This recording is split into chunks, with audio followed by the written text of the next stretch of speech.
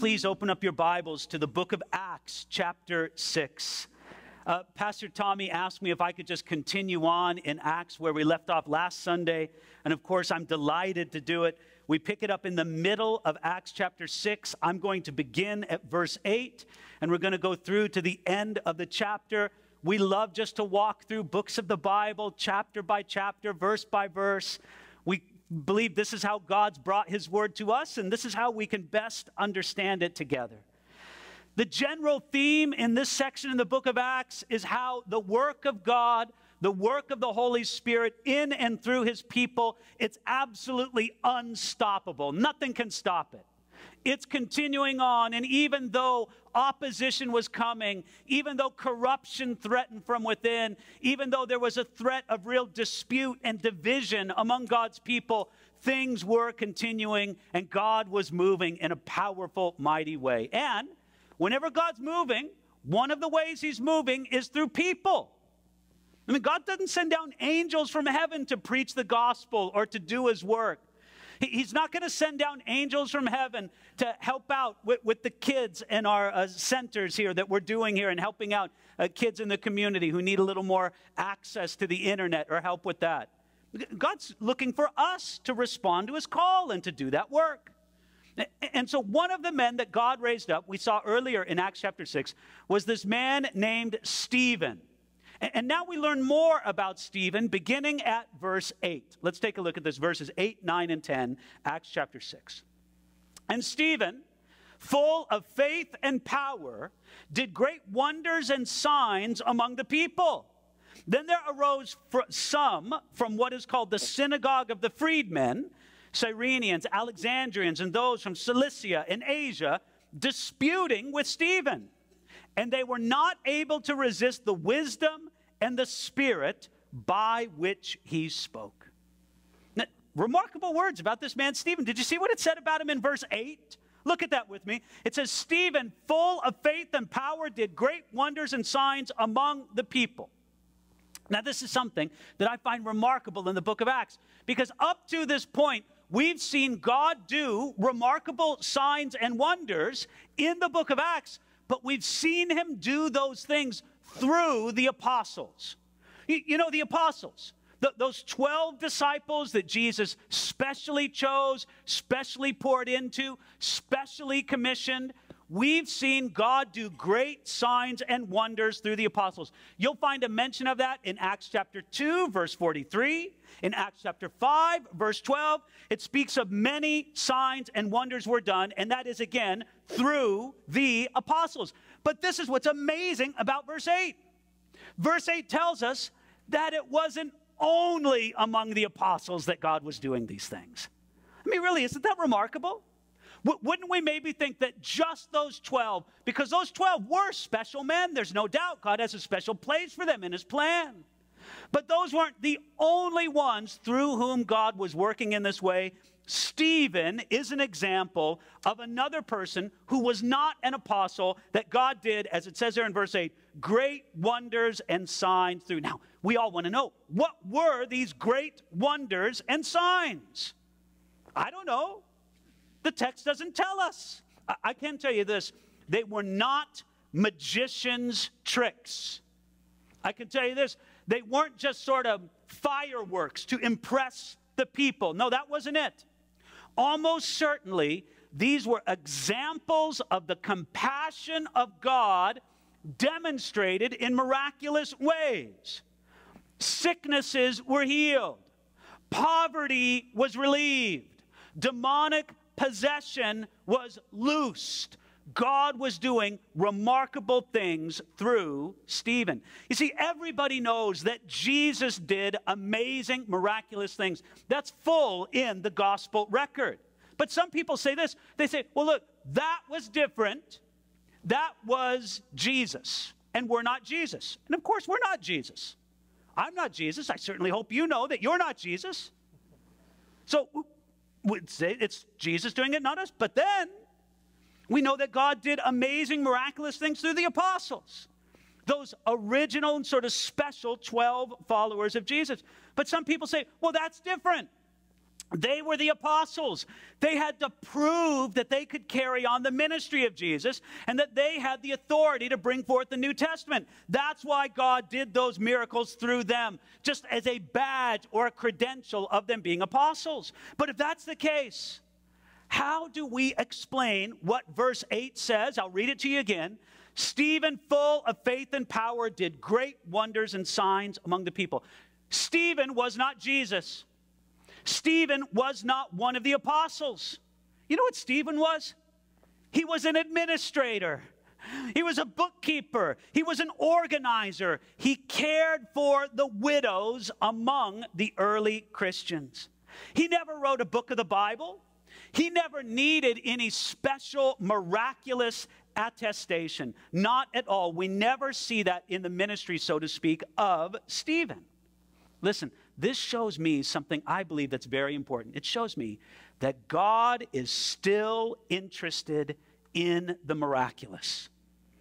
God's interest in the miraculous did not end with the ministry of Jesus. It did not end with the ministry of the apostles.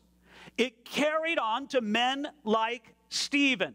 Now, I cannot explain, and I'm going to be bold enough to say, you cannot explain why God grants a miracle in one place and why he does not in another. We're not in control of these things. We don't know why God sometimes uses a human agency in doing something, and sometimes he does not. Sometimes he does it absolutely unilaterally. But this is what we know. God is still doing miracles today, and that's something we see exciting from the ministry of Stephen. I want you to look again at verse 8 just for a moment. It says, and Stephen, full of faith and power. Now, I want to bring this little line up just as an example. There is a dispute in the manuscripts that give us our modern Bibles. There's a dispute whether or not Luke, by the inspiration of the Holy Spirit, originally wrote full of faith and power. That's what it reads in my New King James Version. Or whether it says full of grace and power. If some of you have the ESV version, you see it looks like, okay, grace and power. And so there's a textual dispute. Some manuscripts say faith and power. Some manuscripts say grace and power. Now, this is what I want you to consider. This is an example of a manuscript textual problem that concerns people. You'll find people, I don't necessarily recommend that you go out looking for them, but you'll find them if you are. Oh, you can't trust the New Testament. Those ancient manuscripts are absolutely riddled with mistakes and errors. It's all over. You can't trust what's in your New Testament. Forget about it. It's not trustworthy. This is the kind of problem, and I put that in scare quotes, problem they're talking about. Brothers, I got a simple question. Whether it's faith and power or grace and power, does it change anything in the meaning of the text?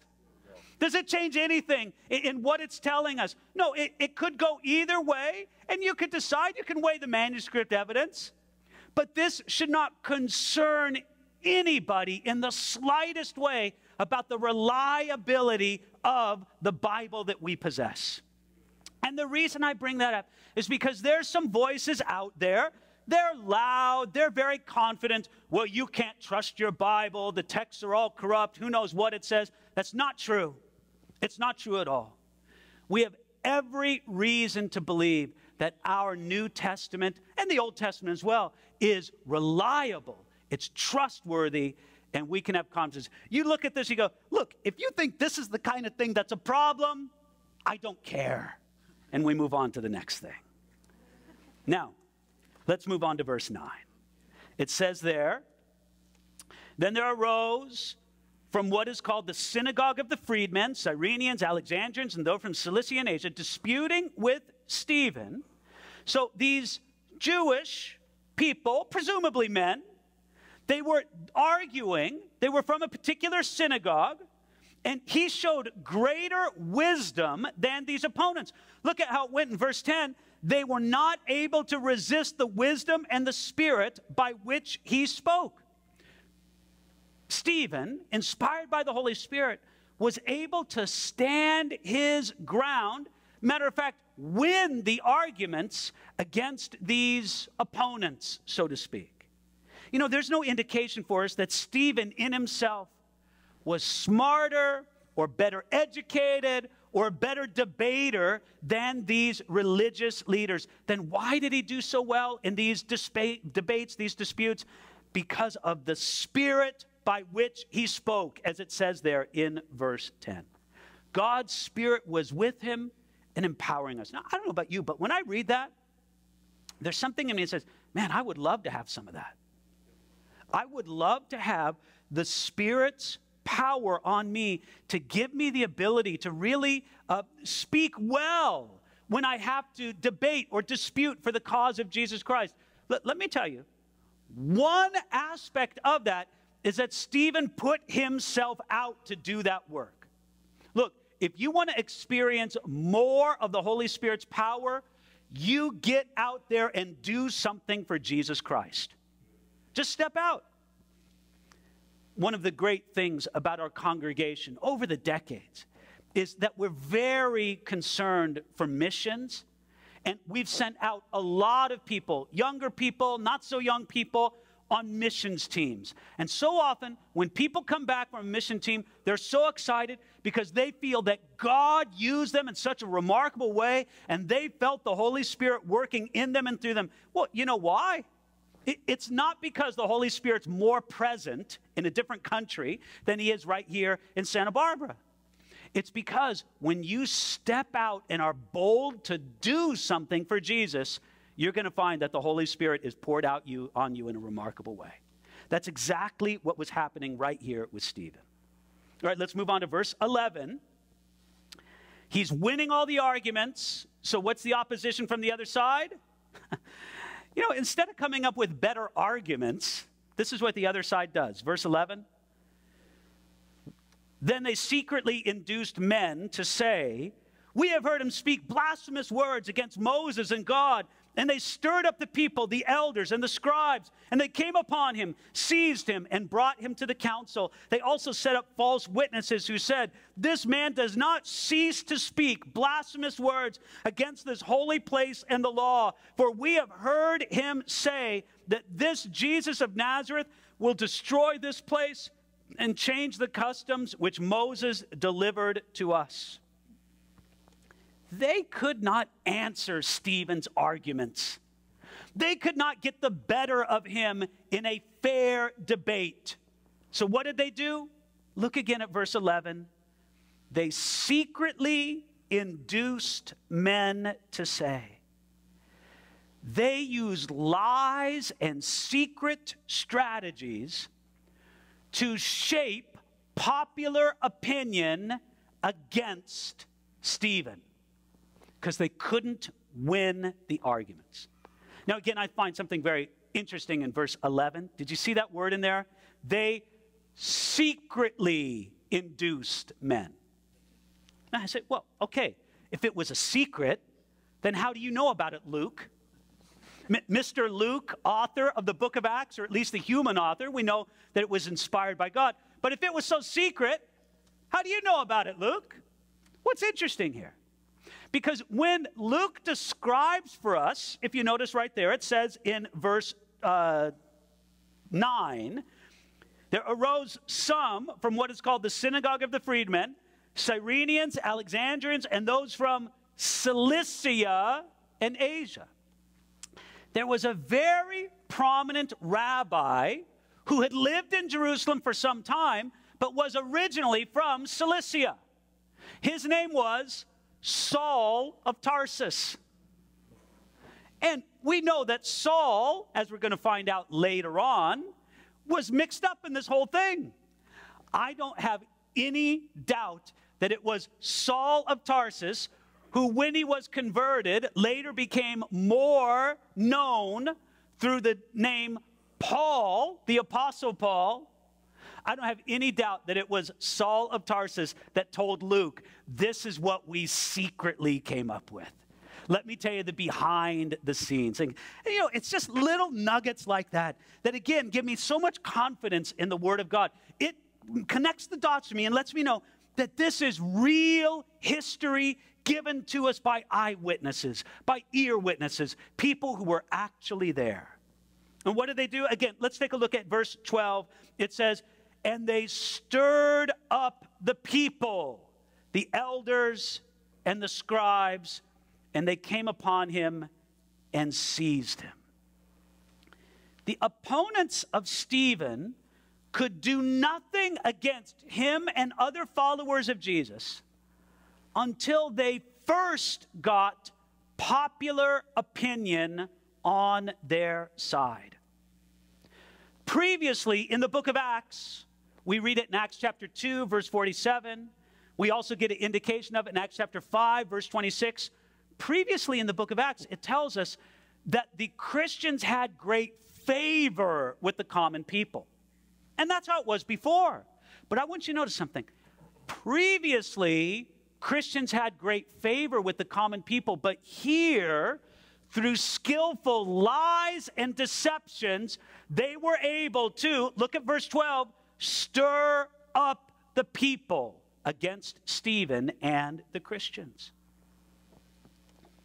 Brothers and sisters, popular opinion can be easily shaped.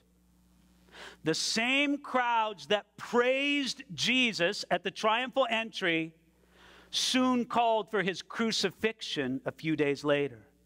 The crowds that loved the apostles, again in Acts chapter 2 and in Acts chapter 5, here they cry out against Stephen. This is one reason why we as believers should never let popular opinion shape the vision or the focus of the church. The vision and the focus of the church needs to be shaped by God's word, by the inspiration of the Holy Spirit, and not simply by popular opinion. Sometimes the world will see who we are and what we do, and they'll say, wow, isn't it wonderful? And sometimes they won't. Sometimes they will stir up lies and deceptions against us. Look at it right here in verse 11. We have heard him speak blasphemous words against Moses and God. Did Stephen ever speak blasphemous words against Moses and God? No, it was a lie. Verse 13, this man does not cease to speak blasphemous words against this holy place and the law. Again, he didn't do that, but they accused him of it. Verse 14, Jesus of Nazareth will destroy this place and change customs. Does anybody here in this room think that Stephen actually preached that? No, he did not. And what I find interesting is that these were many of the same accusations that were brought against Jesus himself when Jesus was on trial before the council. And look, if you're being accused of the same things Jesus was accused of, you're in a pretty good place. But I want you to see how Stephen clearly taught God's truth, but his opponents twisted his teaching. I see this very clearly. Look at it here. The truth that Jesus was greater than Moses, is that true? Absolutely. But that was twisted into the accusation that Stephen spoke, look at verse 11, blasphemous words against Moses. Now, is it blasphemous to say that Jesus is greater than Moses? No, it's not. Stephen never blasphemed Jesus, but they twisted his words. The truth that Jesus is God, and if you're a Christian, if you believe what this book says, you believe that Jesus is God. The truth that Jesus is God was twisted into the accusation, look at verse 11, of blasphemous words against God. The truth that Jesus was greater than the temple was twisted into the accusation of, verse 13, blasphemous words against this holy place. The truth that Jesus is the fulfillment of the law was twisted into the accusation, verse 13, of blasphemous words against the law.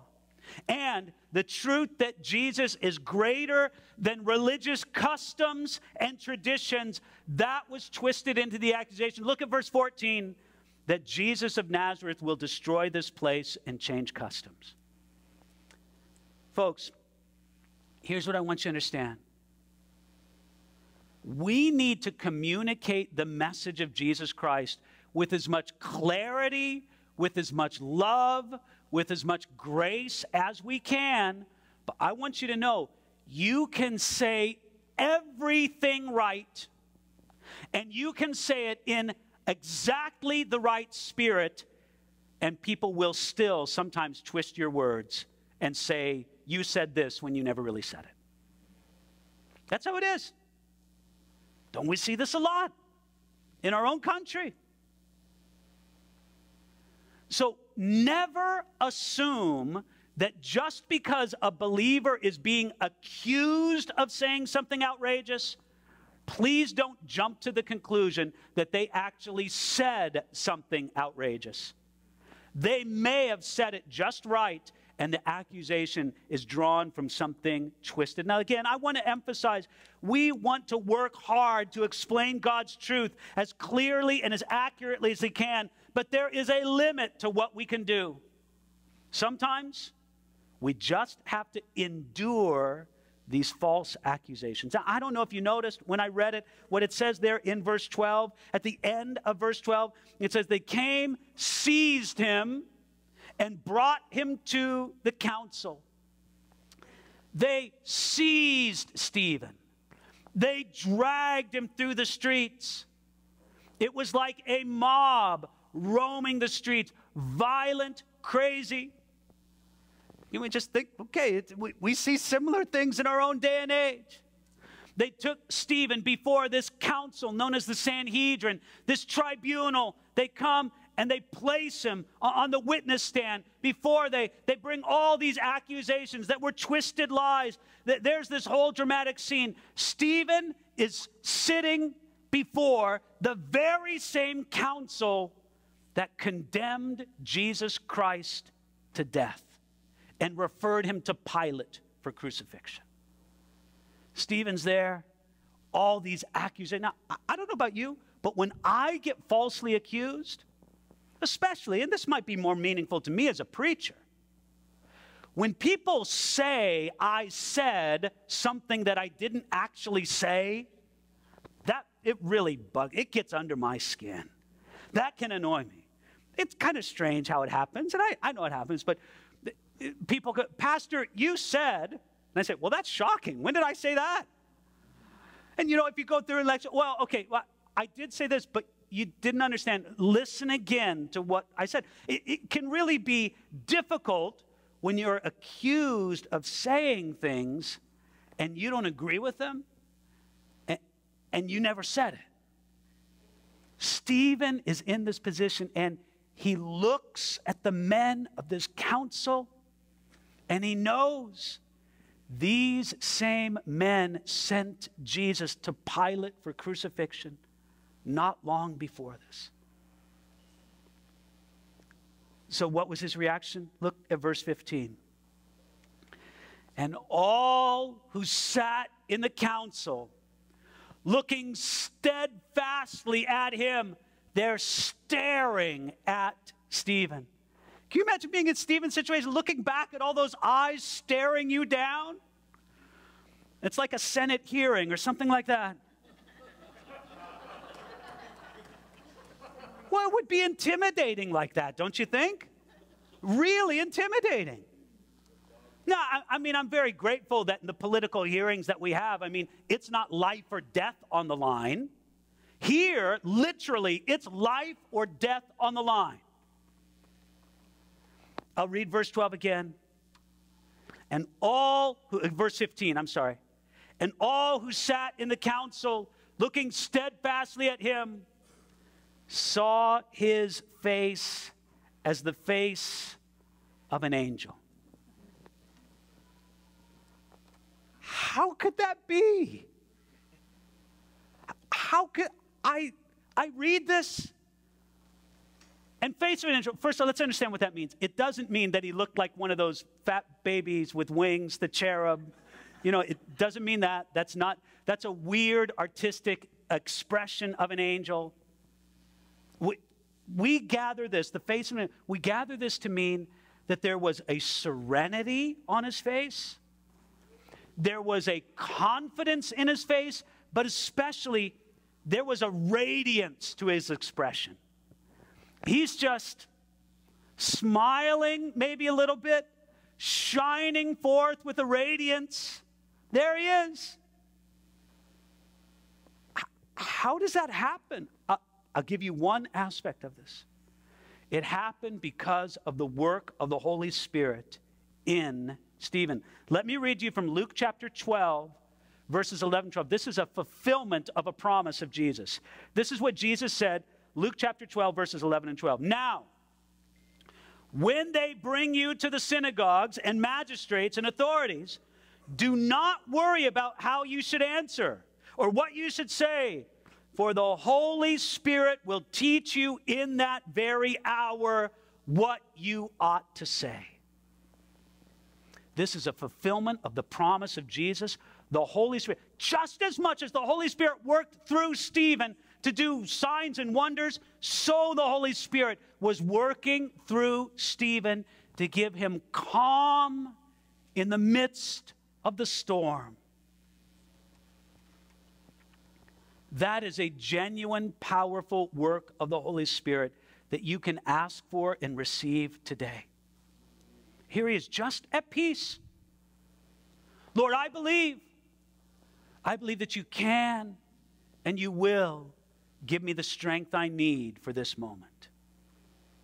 So there is Stephen, looking out at the council, the face of an angel, peaceful, confident, radiant. He knew that he was in God's hands, and he knew that God never forsakes his people. And I think of this as we read verse 15. What an amazing scene. There is Stephen with a face shining like an angel. There is the powerful council.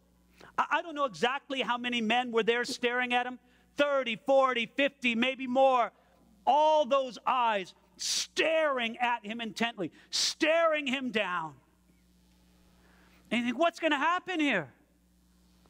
There's these men who have lied and twisted what Stephen said. There's Stephen, just radiant and perfect peace.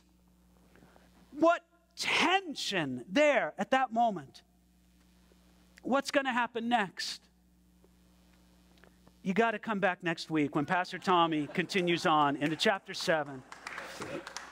Because it's amazing what happens next. But let's leave it here, and let me make some concluding points here. Number one, Stephen was a great man. There's no doubt about it. But his greatness can be seen in how closely he was identified with Jesus, how he was associated with Jesus. And I want you to hear something. Stephen was so identified with Jesus that, well, they even accused him falsely of many of the same things they accused Jesus of falsely. There he is, identified with Jesus. But we also are identified with Jesus. And I'm speaking to everybody who would consider themselves a follower of Jesus Christ, a disciple, a Christian. When we believe the good news of Jesus Christ and become Christians, at the invitation of Jesus, we consciously identify ourselves with Jesus. I am a Christian, a follower of Jesus. Now, he lives in us, and we live in him. And Stephen, as a follower of Jesus, all these qualities were in him, And they were in him because he was identified with Jesus. That is the faith or the grace that's mentioned in verse 8. The power that's mentioned in verse 8. The compassion that's mentioned in verse 8. The wisdom that's mentioned in verse 10. The filling of the Spirit that we also saw in verse 10. All of those things are great. But again, if we will be associated with Jesus in all the positive things, after all, who in this room, who doesn't want more faith? Who doesn't want more spiritual power? Who doesn't want more wisdom or compassion? We're all on for those things. But let me say this. Identifying with Jesus in those things also means that we identify with Jesus when he is falsely accused. And we are also falsely accused for his sake. Remember this, that in the end, Stephen will share in some way the fate of Jesus. I'm not trying to spoil the story for you. We'll get to it in coming weeks. But just like Jesus, Stephen will be condemned by this council and killed. It'll be in a different manner than Jesus was. But the end result is going to be the same. For Stephen and for us, we can't just follow Jesus for the good things. We need to be in with identifying with Jesus and following him, even when it would be difficult and we would face difficult things for his sake. Brothers and sisters, we need to be real about this. And this is what Stephen shows us. I love this phrase. It's what the Apostle Paul, that guy Saul of Tarsus, would later write in Philippians chapter 3, verse 10. As we follow Jesus, it's like this. Paul said, that I may know him. Praise the Lord. Who doesn't want to know Jesus? We all do. And the power of his resurrection. We're like, oh, glory. I want that power of his resurrection. Yes, Lord. And then Paul says this in the last line of Philippians 3:10. And the fellowship of his sufferings, being conformed to his death. So we receive it all. Yes, the great things and the hard things. And we say, Lord, we want to be the followers of Jesus Christ. So, brothers and sisters, right now, by faith, consciously identify yourself with Jesus Christ.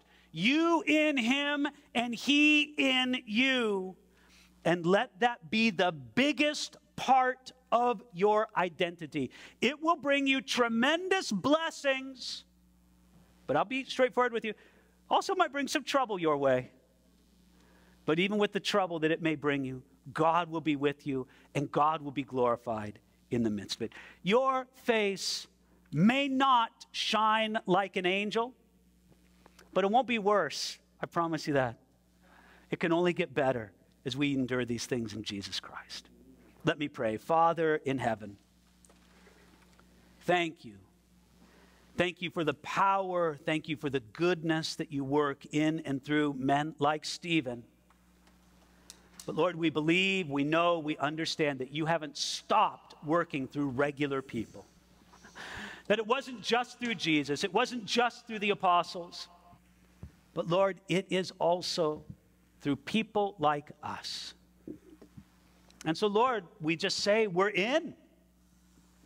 We trust you, we love you, and we ask that whatever we have, whether it's great blessing, Father, that's obvious, or whether it's trouble that comes our way for being faithful followers of Jesus, Lord, we just want to be close to Jesus every step of the way. Thank you for that, Lord. We pray this in Jesus' name. Amen.